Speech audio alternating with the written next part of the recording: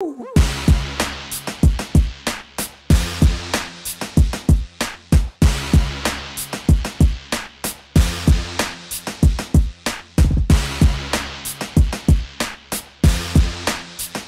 everybody, welcome to another episode of the HopCast. Hey, thanks for joining us, everybody. I'm Chmielewski. My name is Hunnemeder. If you don't know who we are yet. Yeah, you probably do, but, you know. For Reminders. For the newcomers. Yeah. And a reminder. Yeah. But today we're going to be doing some barrel-aged, actually, they're both bourbon barrel-aged beers. Which really isn't surprising for us. It's like January something or other. Yeah. And it's pretty chilly out, so we're going to warm up with some big bourbon barrel-aged beers. Makes sense? It is January, and the HopCast beer of the month is Kentucky Breakfast Stout. I was saying Kentucky Bourbon Stout. So might as well be. We're drinking that. All right, yeah. I've been sitting on this bottle for a couple years now. It's a 2008, and I can think of no better occasion than to enjoy a little bit of bourbon. With everyone out there. So let's go ahead and give this a pour. I'm sure it looks all thick and black and delicious, but let's check it out.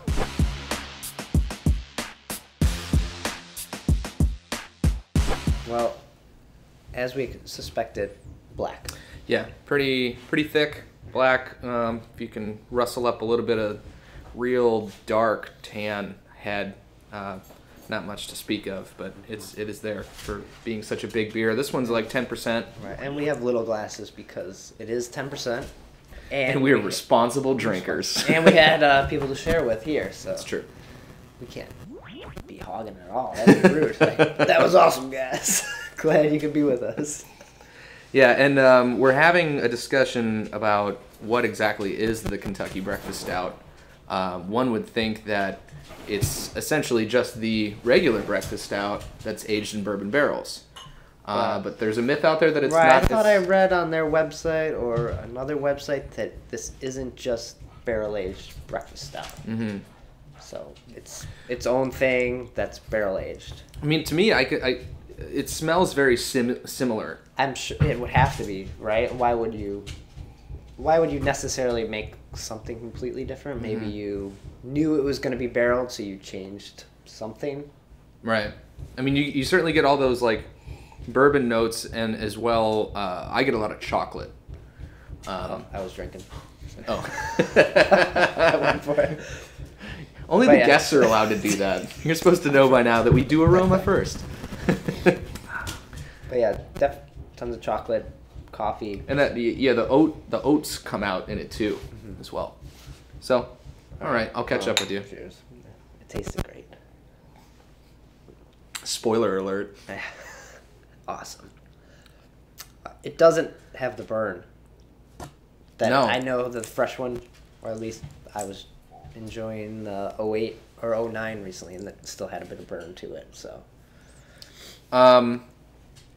Yeah, the flavors are all pretty mellowed out and blended together. I mean, it's still got a kick to it. I kind of feel like maybe I held on to it a little bit too long, but I tend to like my beers a little bit more fresh. Okay. It doesn't taste old though. It doesn't have like a musty. No, it's not musty. So. It's delicious. Maybe a little in the aroma, but not bad. I mean, you get a lot. I mean, what's cool about this beer is the fact that it's kind of like a hodgepodge of all those different stouts. It has like chocolate, it has oatmeal, it has coffee, it's bourbon, everything that you have for breakfast. So it's tough to dissect because there's so many damn things going on. But certainly enjoyable. And I'm already feeling a little flush. Oh, nice. So what is the regular breakfast stout coming in as alcohol-wise? Is it? I thought around 8. It's only, okay. Only 8. Only 8, so that if... I could be wrong. If it was the same beer, it's not surprising that it could pick up 2% from the barrel. Because that's pretty average, right? Depending on... I think 2% is on the high side of things, but I have heard people picking up a couple percentage points. Depending on how wet it is. Exactly. Exactly. And by wet, the barrel, the freshness yes. of the barrel, not how ready it is for the beer to go in.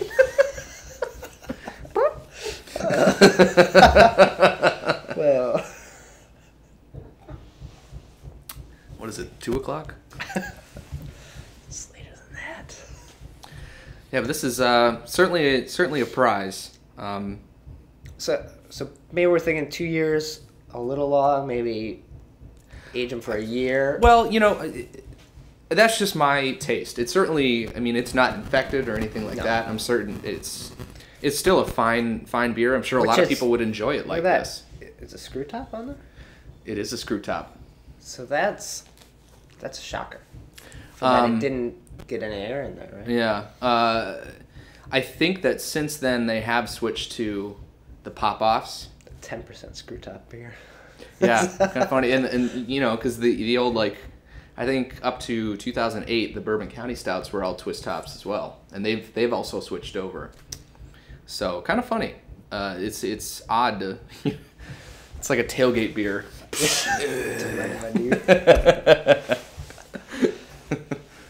So maybe if you have a 08, you might want to drink it now because it is a twist off, and perhaps those could cause some problems. I look at it this way: if you drink it fresh, it's probably going to be pretty good. If you age it, it might become bad. That's just... We all can't drink as fast as you can. That's my philosophy. Just like, well, I have it. I probably should drink it. But that's how I get into trouble. Right.